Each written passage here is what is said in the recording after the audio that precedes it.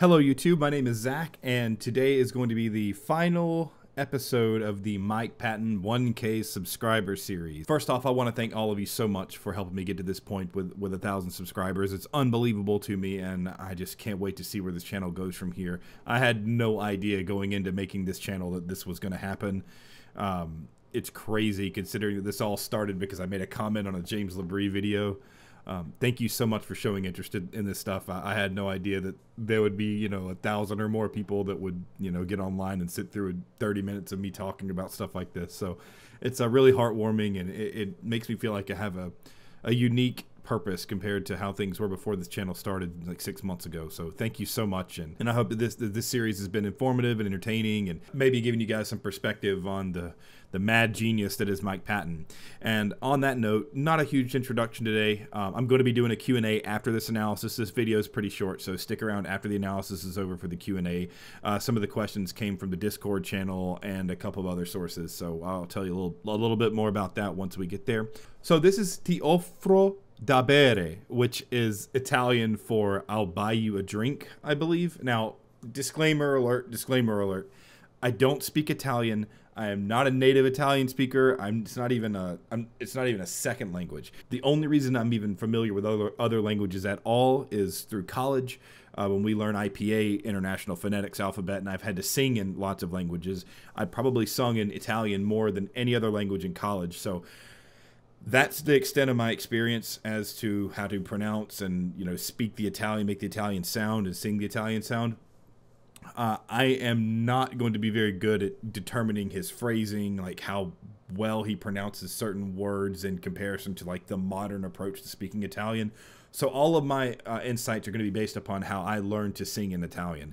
And a lot of what I'm going to be doing is comparing what I've learned about the Italian approach to vocalization with what Mike Patton is actually doing in this video. And the song isn't incredibly long. It's pretty short. I think it's a pop song in Italy, so it's pretty short. And after that, we'll move into the Q&A. So here we go. Let's get this thing started.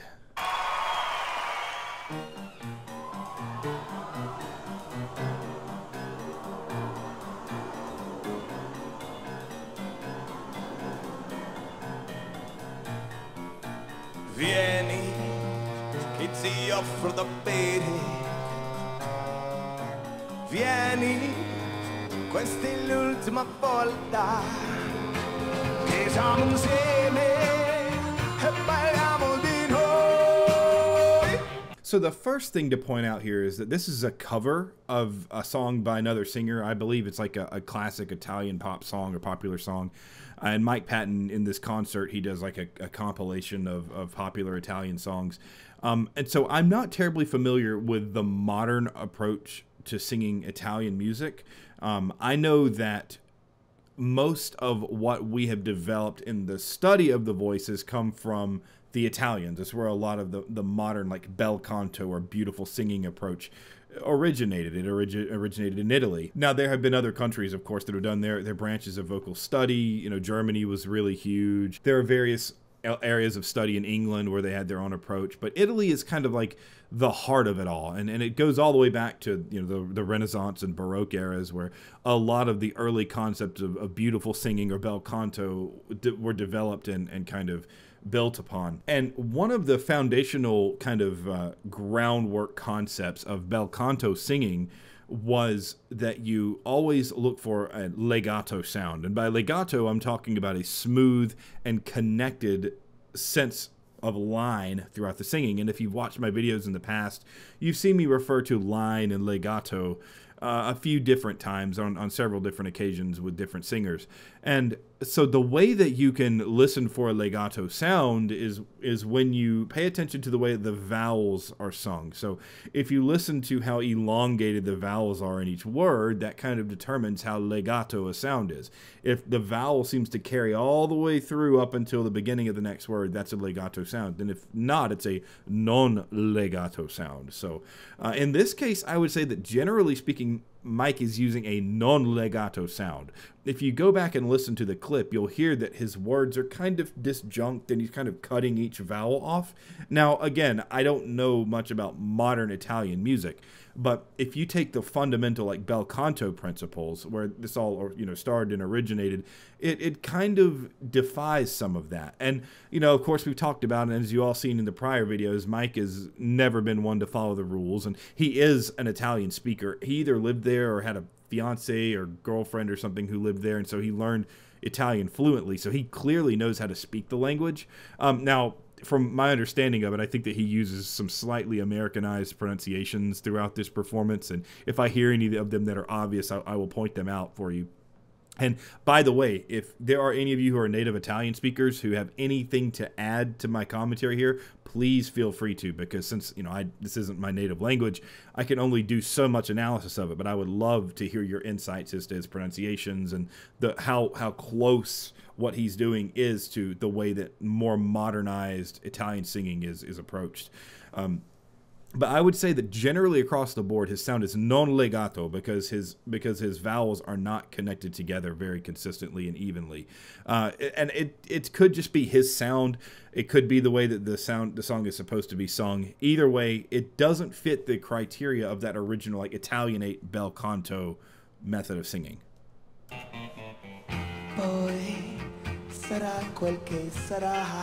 So here you just heard him sing Poi sarà quel che sarà, right? So the words for that are basically means like, and whatever is, or whatever will be, something along those lines. It's like a loose translation of it.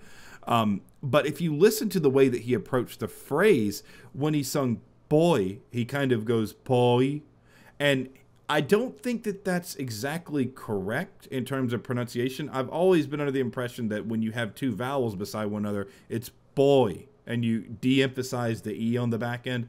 I'm not going to try to super analyze his pronunciation because I might be incorrect, but I think that that's slightly inaccurate.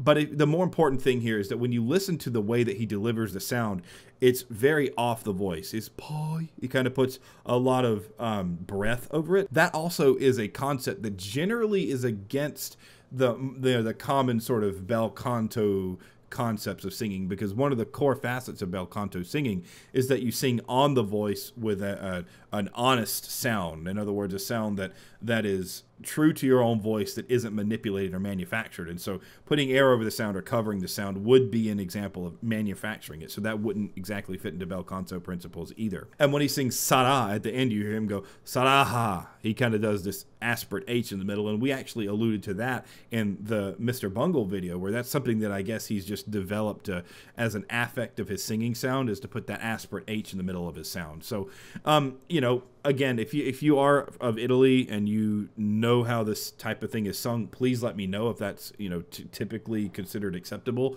But in terms of bel canto singing specifically, you would not hear someone go saraha with an H in the middle of it on the vowel. It disrupts the purity of the vowel, and most of the time when you're singing in Italian, the vowels are very pure. Like, for example, we English speakers have a hard time of it when we learn to sing in Italian because the vowel pronunciations are so inherently simple. We don't even use the same symbols for the sounds. So for us, our I, E, A, O, and U to them would be E, E, A, O, and U.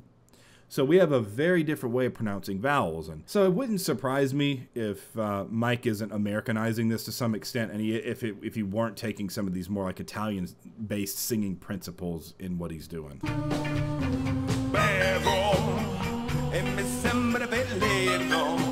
So all those things where he's like really, where he's doing that, where he's really closing up, that is affecting his legato as well. So yeah, absolutely.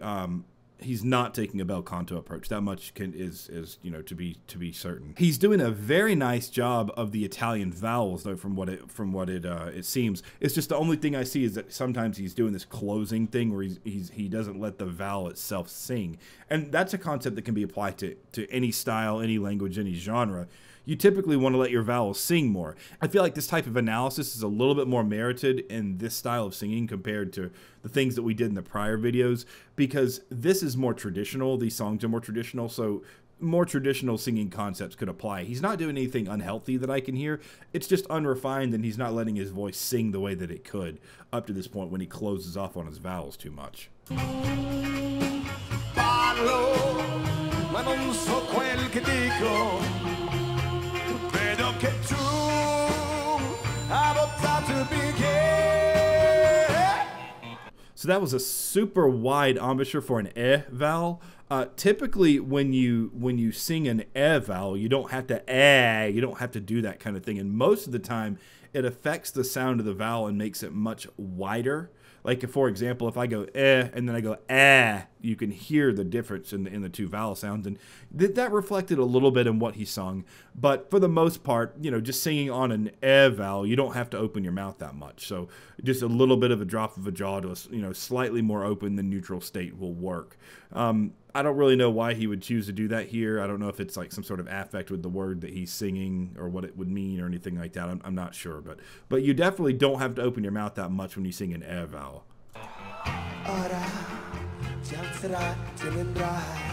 So one thing that I learned in college is that a lot of the early Italian art song came from poetry and stories that had these almost overly embellished concepts of love and missing the lover or pining after the one that you want and not being able to have them or missing them, that kind of thing. And it was extremely melodramatic. Like there was a lot of like, oh well, I should just end my life if my love doesn't come to me kind of concepts in a lot of this early Italian music. And so when you look at the text and the translation, effectively what this song is about is saying, like, let's have a drink, let's share the memories of old, and let's like reminisce so that I can see that you're walking away from me and that you're not going to be here anymore. The text kind of has this comparison of the singer saying, like, I want to believe that none of this is true. I want to believe that none of this is real, that you're still my love and you're still the one that is here for me, but you want it to be the other way, and so I have to accept that. And that sort of like, well, chiaro scuro, light versus dark thing is an extremely common theme in Italian literature, in Italian art, in Italian music, going back historically. I mean, it always has been. It's sort of the foundation. So I say all that to say that I think that Mike is trying to create a sort of juxtaposition in his singing sound. And I didn't think this 15 minutes ago when I started this analysis, but I've reviewed this video once, but now looking on it again, I think that some of these lines where he's talking like about realizing that his partner's gone, he's covering his sound. He's creating this more like airy, wispy quality to almost sound like he's reminiscing or longing. Because it makes sense when if it's a lot easier if you follow it along with the text when you look at this. So what I would recommend that you do is in your own time, if you want to watch this particular video, I would look it up and follow along with the translation so you can kind of see these points, because I think that there might be a little bit more nuance and artistry going on in what Mike is doing with his expression and his voice than I originally gave him credit for. And it would make sense that since he knows the language and I don't. He may be using a little bit more artistry than I initially thought. The thing is, there are ways to create artistic sounds without resorting to unhealthy habits. Like, for example, when you cover the sound and you do everything like this, then essentially what happens is you're keeping your chords from closing. I mean, I've been over this 100 times in videos in the past, but there are other ways to create that same degree of artistry or that same like disconnected sound. You can just literally hold the sound further back in your head.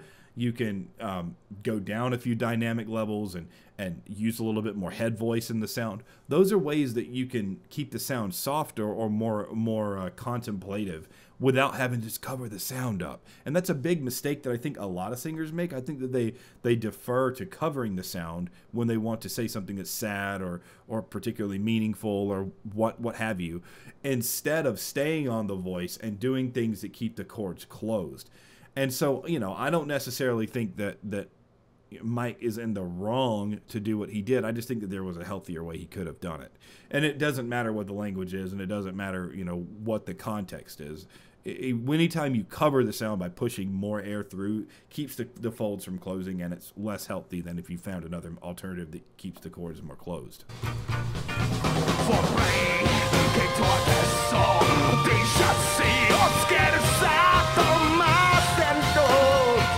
So at this point, this is basically just speak singing. This is a very Broadway concept where you focus more on the creation of the text, and the tones or the pitches are secondary. There isn't a lot of necessary technique involved when you do this. It's not like when you use speak singing, you're going to be focused on laryngeal positioning and things like that. It doesn't really apply in that way at all. You're really just speaking, and then when you find an elongated word, you use the appropriate pitch. You hear this a lot in Broadway. This is one of the reasons, and before I say this, I don't necessarily agree with this. This is just a sentiment that some of the people in the opera realm have. Some people in opera think that musical theater isn't legitimate. I totally disagree. I didn't come up with that idea. But they think that musical theater isn't legitimate because there are so many times where they can just rely on speak singing rather than actually singing. And so, it's a different way of looking at it. And I think it's a little bit too harshly judgmental, and I think it kind of takes away from the talents that musical theater performers actually have. Like, there's a much greater emphasis on acting in musical theater than there is in opera, I believe. So, I don't think it's a completely fair argument, but that's kind of where the idea comes from. And it's speak singing in some circles is viewed as a negative thing because it doesn't require as much musicianship. But what that does on the flip side is the barrier of entry for singing to get into something like musical theater is much lower. You don't have to be an incredible singer to break the wall into musical theater. Whereas you aren't going to get into an opera company if you don't have chops. It's just how it is. So it's just two different sides of the same coin, in my opinion. They're both on stage performing. They just emphasize two different things.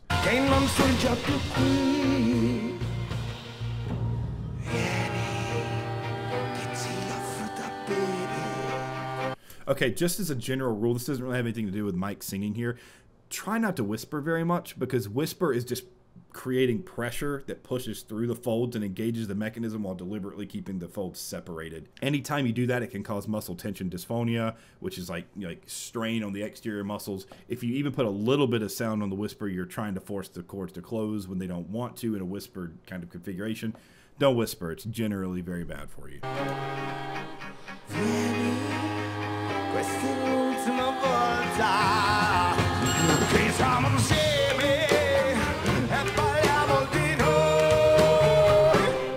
So that was a very nice O vowel.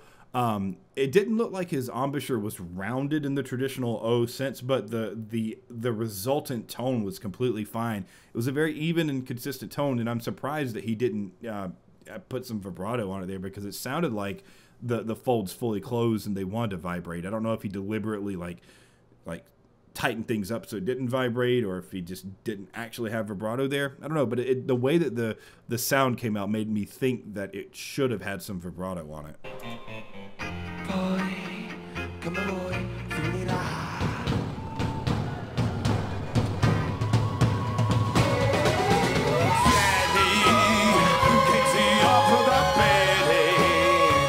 So here you're starting to hear kind of a deeper resonance, kind of a more a fuller sound. This is coming from a lowered larynx, back of the mouth resonance sound. So this is kind of a good comparison from what he was doing earlier. And even if you listen to the sounds that he was making in the first video when he was with Faith No More, it's kind of a total transition of the way that he's approaching vocalization. Whereas earlier in his career, he seemed to really stuff things up in the face a lot. It seems like if you take some of that later stuff from Mr. Bungle, like the Air Conditioned Nightmare, and even into this, which is just from like 5 or 6 years ago, it's really starting to show that he's moved his sound generally further back. And it makes sense, because the more you push sound up into the front of your face, the more you have to have high larynx engagement, generally speaking, most of the time. And as a result, you end up really hurting yourself more in the long run. And so maybe he made some adjustments as he aged, because he saw that the ways that he was doing things weren't, the ways that he was singing and doing things wasn't quite as sustainable.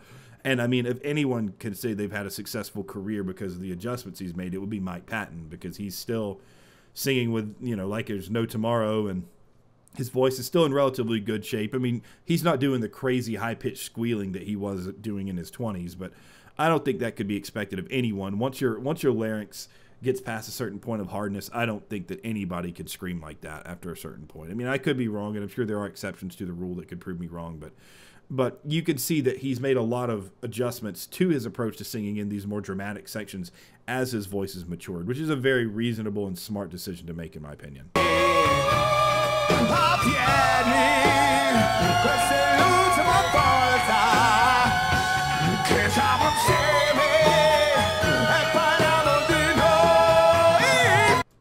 So it's hard to see for the microphone, but I don't hear anything that suggests that his embouchure was too far wide. His the E vowel was a little bit abrupt, and it did seem like he pushed a little bit, but I don't think that the embouchure was too wide because it would have taken on this more like E kind of sound than E.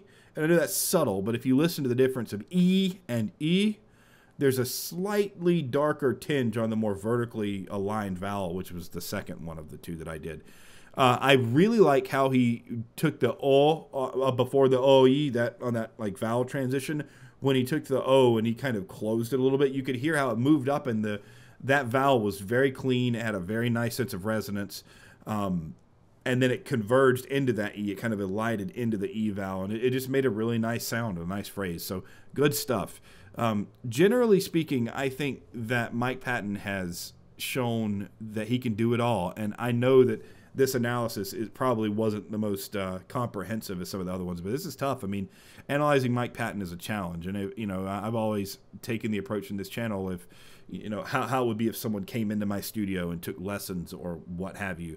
But with Mike's case, like, I don't know what I would say, because he just does so many things his own way, and there's not a whole lot that I could honestly say that I could give him his pointers, because he's just broken all the rules. At any rate, so I asked on a YouTube post for you guys to list me some questions. I didn't get any questions there. I probably posted it too late. I did get some questions from my Discord server. You guys all should join the Discord server, because it's there's a lot of really good conversations that go on there, and it's kind of become a small community, and it's a lot of really good people, and talked about a lot of cool topics, and they've asked me a lot of direct questions. So I'm going to go down the list of some of the questions from the people in the Discord server gave me as like a little mini Q&A. This just sort of give you guys like a little mini thank you for all of the support, and maybe this will help you guys answer some questions that some of you may have had. And maybe some of the questions that were asked are questions that you might have that you didn't think of asking. So here we go. Question number 1. What does singing on the breath imply? So singing on the breath is basically covering your sound. On the voice means that you're singing using the voice as the predominant resonator, or the predominant thing that creates the sound. So me speaking like this would be speaking on the voice.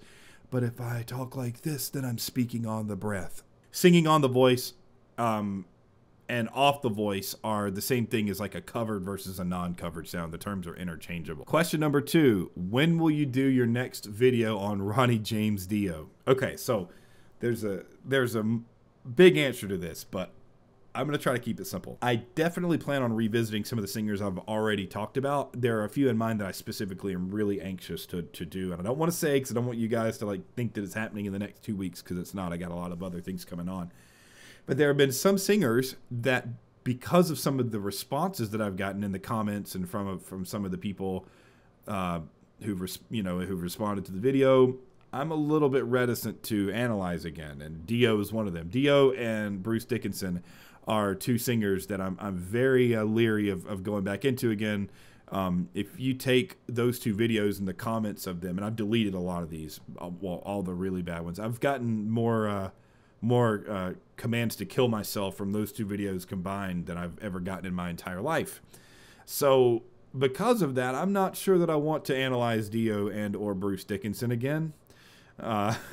So maybe. I know that a lot of you are Dio fans, and I was thoroughly impressed by his singing, so I don't know where all that like malice and vitriol came from, but it makes me not want to do another Dio video. So I don't know, maybe you guys can do enough selling, maybe you can convince me to do another Dio video. We'll see. What are the voice differences between the sexes? Now that is a question that's impossible to answer in a sentence or two. The biggest difference, I would say, is the hardening of the larynx. For men, cartilage generally gets harder than it does for women. But the downside is that the more that cartilage hardens, the more brittle it becomes in age. And so women typically have shorter vocal peaks, but when their voice falls off, the state that it's in when it falls off stays that way effectively the rest of their lives, whereas men have much more sustained vocal peaks, but their fall-offs are drastic and fast, and they lose a whole lot more, which is why a lot of, men kind of carry, they have this kind of sound when they talk. That's just a sign of the larynx not being able to sustain that range of pitches that they create when they speak as much. So that's the biggest core difference, I would say. I mean, that's oversimplifying it, but if I had to pick one thing that jumps out as a major difference between the sexes, that would be it. Draco Dan asks, what is your favorite color? I've always been a fan of cool colors. Even when I was a kid, I loved blue and purple, and I still love those colors, but I think that green has kind of taken over as my favorite color as I've gotten older. Green, blue, and purple are my favorite colors, though. Have you had a voice student who has a unique timbre or perhaps different from their speaking voice? I've met a lot of people who seem to have a very different speaking voice, usually because they talk very low. So that's a multifaceted question. Yes, I have had students who have unique singing voices. Most of the time, it's a byproduct of them manufacturing something, whether they realize it or not. As far as the second half, where people speak very low and it sounds different from their singing voice, I have a personal anecdote along with this that I've shared on this channel before. I had voice therapy while I was in college, and it turned out that I had developed like a divot on one of my vocal folds because I was using my voice too low. I was speaking too low, and I was overusing my voice. I was singing too much, speaking too low, and by doing so, it was putting way too much weight on my folds. So when I went through voice therapy, they actually trained me to pitch my speaking up higher. They helped me find my fundamental speaking frequency and try to stay on it more. And after I did that, my whole approach to singing and everything about my voice improved a whole lot. So I would say that a lot of people who speak overly low and their singing voice is higher usually are doing one of two things. They're either speaking too low or they're singing too high. And the only way that you can really know, though, is if you go to a voice therapist. And I'm not a voice therapist. So I have had students who have had some things like, I've done some similar voice therapy-ish techniques and exercises with them, and they've had some okay results. But I don't want to speak for voice therapists in that sense. I mean, it's a case-by-case thing, and I'm no doctor. I might be a voice teacher, but I'm not a doctor, so I can't make all those types of assessments spot on all the time. Draco Dan also asks, I have a question that I think is pertinent, but maybe not appropriate for such a setting. Are there any singers you strongly dislike, either because you hate their voice or their technique? Singers you really just can't stand listening to? Oh boy, how many fans am I going to lose over this one? I'm not a fan of that Patrick guy. I think Patrick Stump from Fall Out Boy, not a fan. I don't mind their music. I think their music's well written, like some of it, not all of it. Some of it's well written, but I definitely don't like his singing voice. I don't like Tommy Rogers from Between the Bere to Me. Is that his name? Tommy Rogers? Yeah, I think it's Tommy Rogers. I don't like Tommy Rogers' voice. I think that he probably could have been a much better singer than he has been. I don't know what has caused him to have so much of his singing off the voice like he does, like his clean singing. It could be that he doesn't really know another way to do it. It could be that he creates his harsh vocals in a way that covers the sound, so he just defaults to singing that way too. But I really don't like his singing voice. I like some of Between the Bere to Me's music, don't get me wrong, but I definitely don't like his singing voice. And most female pop singers, I really don't like the way that most of them sing. I do like Kimbra, and I like St. Vincent, and I am okay every now and then with, like, I don't know, Ariana Grande. I thought Mariah Carey was an excellent singer, but outside of them, I'm not a huge fan of many female pop singers. I think that most of them either sing way too low or they push their chest voice up far too high, and women's voices are very different in that it's exponentially more dangerous for women to push their chest voices up too far before moving in their head voice than it is for men. I mean, it's bad for men too, don't get me wrong, but it's exponentially worse for women. And so I think a lot of female pop singers do that, and so I kind of reprimand that. And those are all the questions that I got. So I hope you guys enjoyed that. I hope that gave you a little bit of insight. If you have any more questions, let me know. I am going to be doing a live stream. Look for it this Saturday. I'm probably going to do the live stream sometime around like 6 p.m. Eastern time this Saturday. So look out for that. And there are going to be some really cool things coming down the pipe. I'm going to be doing an interview with Ross Jennings of Haken and an interview with Einar Solberg of Leprous. As soon as they're done with their tour, they only have like 4 or 5 days left on the tour, and they're going back overseas. So as soon as they get back overseas, they're going to do the interview with me. So it could be in the next few weeks. I'm not 100% sure. They both said December, around December. So hopefully it'll be before then, but we'll see. I'm not going to pressure them. If not, look for some other stuff next week. I'm not sure what my next week's subject is going to be on. If you have any suggestions, leave them in the comments, and I might consider something. I've actually been considering talking about comparing the Nightwish singers, Tadia and Floor Jansen. I've been thinking about doing that, so that might be coming next week. Anyway, so I hope you guys enjoyed this. I do give voice lessons. You guys know that. Please like, please subscribe, all that good jazz. That helps my channel out. I do have a Patreon. I'll put the link in the description. And please feel free to join the Discord. There's a lot of great discussion in there, and you can have a direct interaction with me. So if you want to talk with me about this stuff, I'm more than willing to. So please feel free to join anytime. All right, so I'll see you all next week. Again, thank you so much for being my subscriber. I wouldn't have made this series if I hadn't gotten to 1,000. I'm doing all this because of you all, and thank you so much for supporting me. It means more to me than you will ever know. Whoever you are sitting out there watching this video, it means so much, and I wish that I could find you and personally shake your hand and give you a hug or whatever and tell you thank you for it. So, I mean, I really mean it, and I hope that I continue to deliver content that makes you want to keep watching. So, and if you have any suggestions for me, please let me know. Leave them in the comments, and we'll see where this channel goes from here. Thank you all so much. You have a good one. I'll see you next week. Bye.